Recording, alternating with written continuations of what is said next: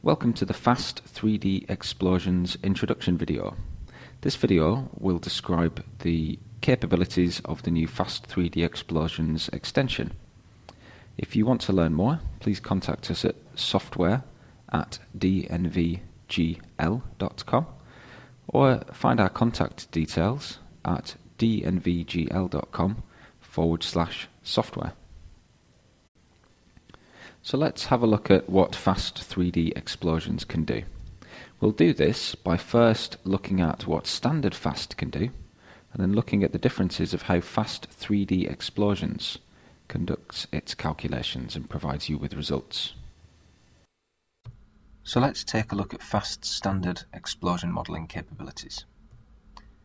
You first begin by describing your containment vessel and your failure scenario. So material gets out into the atmosphere, and Phast will work out what the flammable mass is within the upper and lower concentration flammability limits. Then Phast uses a regular distance step interval to perform ignition of that flammable mass. The default distance is 10 meters. So ignition occurs and the blast area is determined. This continues as the cloud continues to disperse through the atmosphere. You'll get ignition again at the next distance step, as if the previous ignition had not happened, so these are parallel outcomes. Another blast zone will be determined, and this process continues until you have an array of potential explosion scenarios. Phast can perform this explosion modelling with the TNT, the TNO multi-energy, and the Baker-Strelo explosion models. The modelling relies on there being a flammable cloud present and an assumed ignition distance interval. And then the primary result outputted will be the worst case explosion. The worst case explosion is defined as the maximum distance reached by one of your explosion overpressure levels of interest. So you can define a range of different overpressure levels of interest, and it might be that some of the bigger blasts only occur further upwind, where you have larger flammable mass concentrations, and some of the smaller blast overpressure levels of interest occur later on, further down through the cloud's dispersion, when much of the mass has dropped into lower levels of flammable limits. So Phast is a process hazard analysis software tool, and it's showing you all of the possible outcomes that could occur based on the phenomenon that are occurring. And it is behind the scenes using event trees. So if we think in terms of event trees, this is how Phast behaves. So you have your loss of containment scenario, your event, and then you'll get immediate ignition and delayed ignition. If you have immediate ignition from, for example, a continuous release with no rain out, you can get jet fires, and if it's a short release fraction, you may get a fireball. But we're interested here in delayed explosions, where a flammable gas cloud drifts off into your site to find an ignition source. If that occurs, then you get delayed ignition, and a flash fire and an explosion is assumed.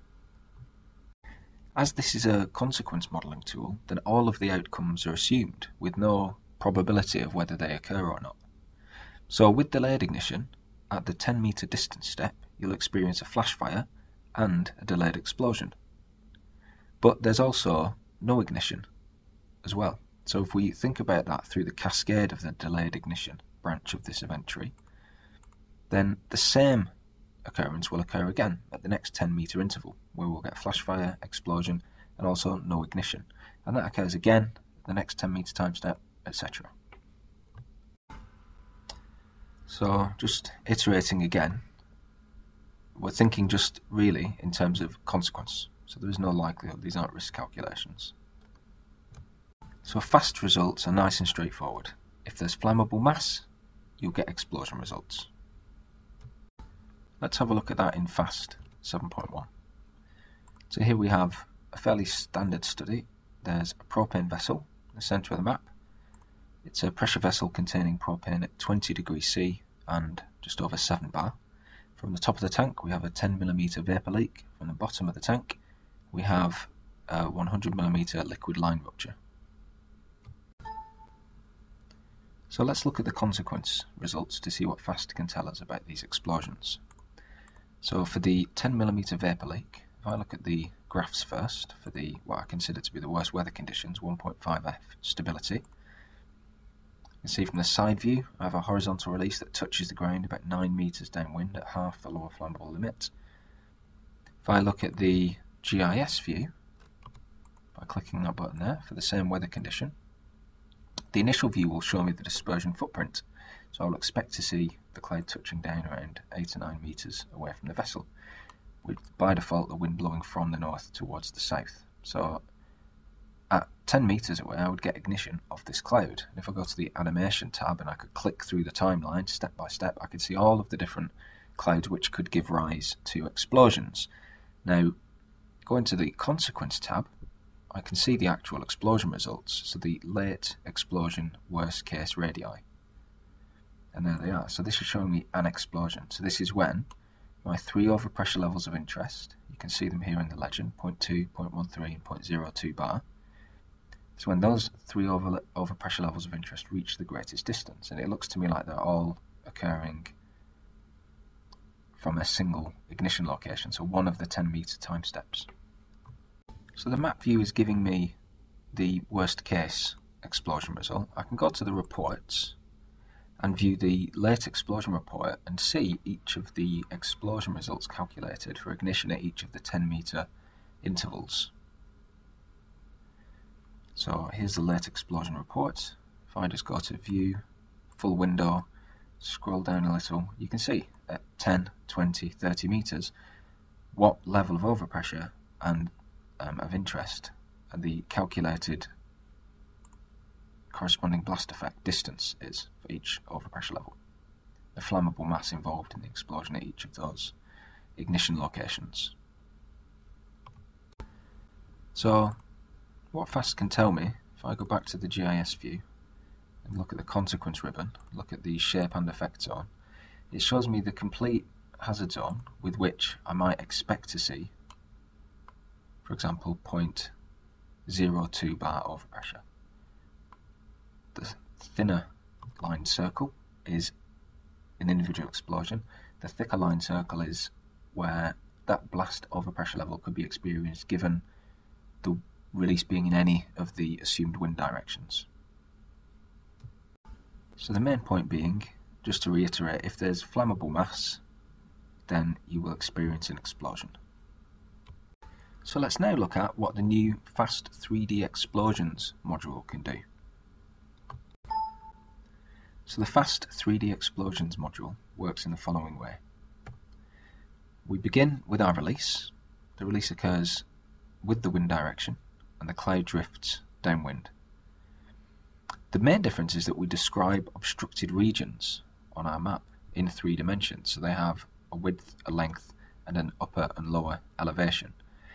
What would occur is at time step 1 we have a cloud that is not overlapping with an obstructed region. So at this point, if we experienced ignition, we would experience only a flash fire.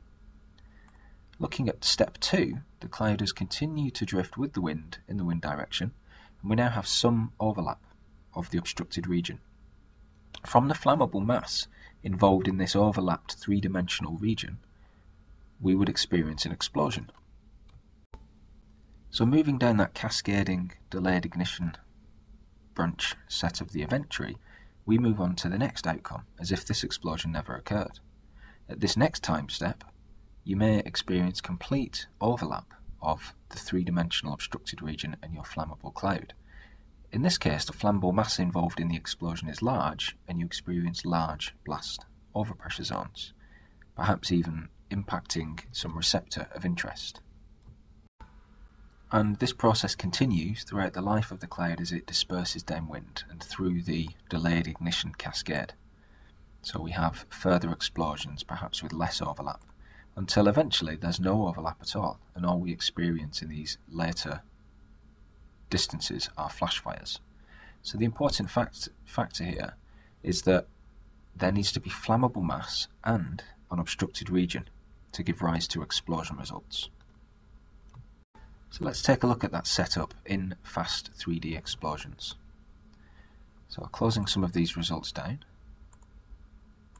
you can see on the GIS input map in addition to our raster image in the background and our propane release location identified by the green dot on the map, we also have these pink obstructed regions which were previously not used by the standard Phast explosion modelling.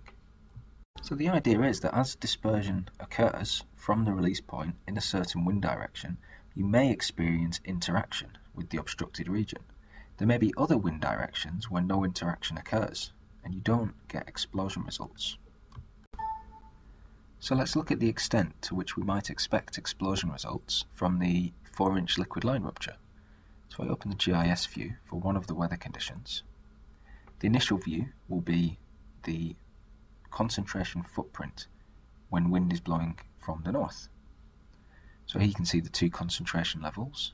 If I go to the consequence tab of the ribbon, I can look at the cloud footprint, or I can look at the maximum concentration footprint. If I look at the maximum concentration footprint, you can see everywhere that the cloud may be during its entire dispersing life. But of course, we need to think in terms of time steps, because the cloud isn't in all of these locations at the same time. So really we need to look at an array of cloud footprints using the animation view. So we generate the dynamic display, and then from the beginning we can click through one time step at a time, like this, to determine how much flammable mass may be involved at any one of those time steps. And it's important to remember that the only flammable mass that will be involved in the explosion is that which is overlapping between the obstructed region and the cloud. We can get a nice overview of what will be calculated by looking at the maximum concentration footprint by the shape and effect zone. So there you can see the entire zone where concentrations will exist given any wind direction, but this doesn't actually tell us the explosion results yet. So let's take a moment to just look at the calculation of blast overpressures. If I go to the map tab, you can see that these pink obstructed regions are defined by different types of obstructions. We have the TNO multi-energy obstructions and Baker-Strelo-Tang obstructions. And amongst the multi-energy obstruction set, you can see that I can insert defined strength obstructions or calculated strength obstructions. And the same is true of BST obstruction types. There are defined flame speed obstructions and calculated flame speed obstructions. Let's just head back to the slides to get an overview of what that means. So how strong are the blasts? The TNO multi-energy method assumes a hemispherical blast wave with central ignition with pressure decay as we move away from the source. So there is a peak overpressure and then pressure decay with the positive x-axis. Now the peak overpressure is determined from one of 10 blast strengths, ranging from blast strength 1 to blast strength 10. And these correlations give us some indication of the scaled peak side-on overpressure versus combustion energy scaled distance. So what is the peak blast strength and how does it decay as we move away from the centre of the explosion? And a similar method exists for determining the pulse duration of the blasts. Now, following development of these useful correlations, there was some guidance written for the application of this multi-energy model. So the game formulation, the guidance for the application of the multi-energy model, give rise to these correlations to help us determine what is the initial peak side-on overpressure. So the governing factors in working out the peak side-on overpressure, first of all, is whether there is confinement to 2D expansion or 3D expansion. So is there some kind of ceiling to the expansion of the blast wave? And then within each of these correlations we have several coefficients. So there's the volume blockage ratio, so telling us how much empty space is there within this congested volume. There's the flame length, so over what distance can the flame accelerate. There's the characteristic diameter of the objects within that obstructed region, and then there's a material dependent laminar burning velocity. And it's these game formulations which are used within Phast. So here under the multi-energy obstruction set, I have examples of defined strength obstructions and a calculated strength obstruction. So Unit 1 is one of the pink objects on the map. If I double click to open it up, you can see that it's been assigned curve number 7 and a blockage ratio of 0.02. So the user has specified that one of the obstructed regions has a known peak overpressure that will arise. Alternatively, you can use the game correlations. So here in Unit 4, if I double click, you can see the inputs for those correlations can be chosen and specified. So the degree of expansion is 2D or 3D. You specify the VBR, the volume blockage ratio, the obstruction type, so the typical diameter or surface area sum value, and then based on the size and shape of the geometry that you specified, you can have a flame path length calculated, or you can define it yourself. And then from the material properties of the material that's dispersing through this obstructed region, the laminar burning speed will be determined. Combined with a geometrical description of the obstructed region, so the rectangle has been drawn on the map and then given an upper and a lower elevation, the flammable mass involved in the explosion and the peak overpressure will be determined, and from there the TNO multi-energy curves will be used to determine the pressure decay as the explosion pressure wave expands and decays away from the ignition source. A very similar methodology is used if you're to use Baker-Strelo-Tang explosions. So Baker-Strelo-Tang use an array of curves relating to the Mach number, the flame speed of the burning flame front in this explosion, for the peak overpressure and also the impulse. And a table can be used for determining the flame speed, where we use fairly similar inputs. So there's degree of confinement, so 2D, 2.5D or 3D, a material reactivity, and a degree of congestion. Quite similar to the multi-energy method in that way. So let's take a moment to look at how those calculations are performed. We start off by defining our failure scenarios and defining the obstructed regions. So we specify their location and geometry and the congestion and confinement properties. These inputs might be placed on a map so that we can look at the results relative to some objective interest, for example. So what happens next? We take Phast's dispersion results and we allow the model to look at the three-dimensional overlap between the dispersing cloud and its flammable concentration and its flammable mass, and the three-dimensional obstructed region that has been specified. And based on the concentration and the flammable mass available and the degree of confinement and congestion, we will obtain a set of explosion results. And we must bear in mind that there are a large number of these results for every direction and every time step of the cloud. And if we consider that there may be several sources of release, several vessels, and for each vessel potentially a range of scenarios, this builds up into a large complex set of outcomes that are spatially located.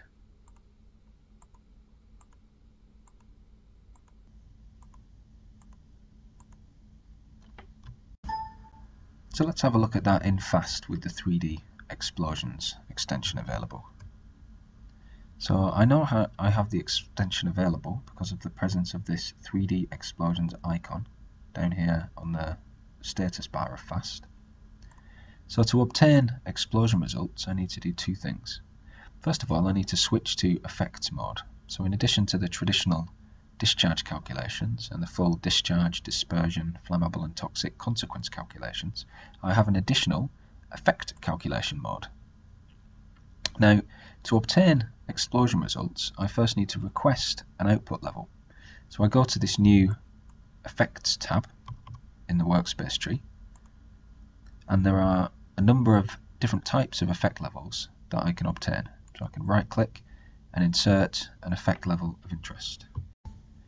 I can obtain overpressure effects, impulse, but I can also, in addition to this explosion modelling, see contours for jet fire radiation, pool fire and fireball radiation. We can also see contours of flash fire envelopes and indoor and outdoor toxic lethalities. In this example, we'll look for an overpressure level to 0.1 bar. So I insert an overpressure effect level of interest. I'm going to use side-on overpressure, but the TNO multi-energy method also allows me to obtain dynamic and side-on and dynamic. The overpressure level of interest I'll enter as 0.1 bar, and that's it. Click OK. I can insert any number of these effect levels of interest, so I'll first rename this effect level 0.1 bar side-on overpressure.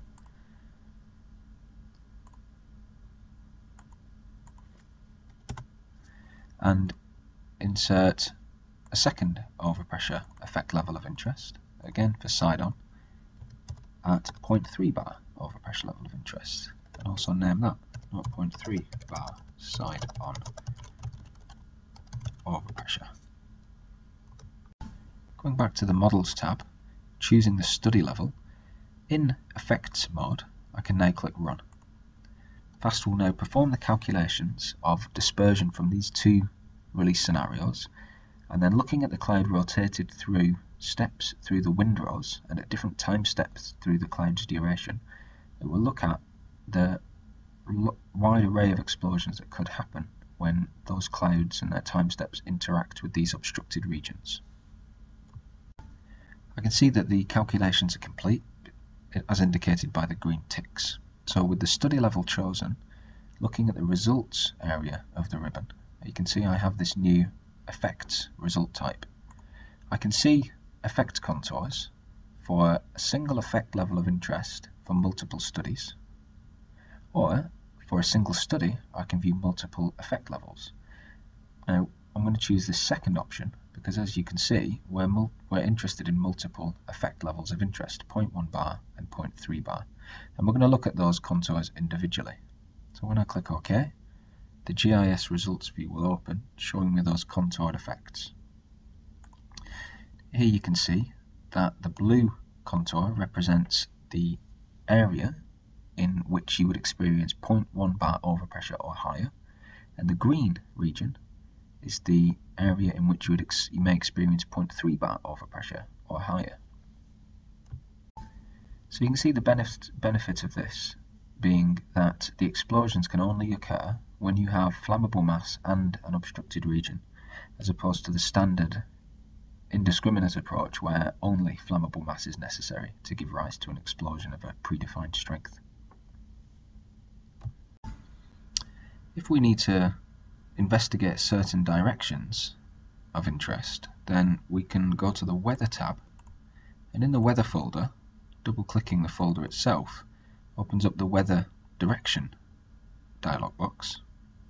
Now, for those users of Safety Fast Risk, you know that the windrows information normally has a probability that can be specified in here, but instead of there being a probability and likelihood based approach to this, we simply have a Boolean yes or no. So do we want to consider that weather direction? You can have between 4 and 18 different weather directions, and using the tick boxes you can isolate particular weather directions. So if I wanted to look at only wind from the north, from this particular angular segment, then I can deselect the other directions, click OK. I get a warning that will discard my results, which is fine. Close down that particular results view, recalculate in effects mode, and then with the study selected, if I view the single study multiple effects view again for my two overpressure levels of interest, I will see explosions that occur if only the wind blows from the north into these particular obstructed regions. So this allows me to drill down and look at particular explosions of interest. And this functionality will be extended further into the future to include hazard ranking points and also explosion details tables, giving you elaborate detail on all of the individual explosions that have occurred.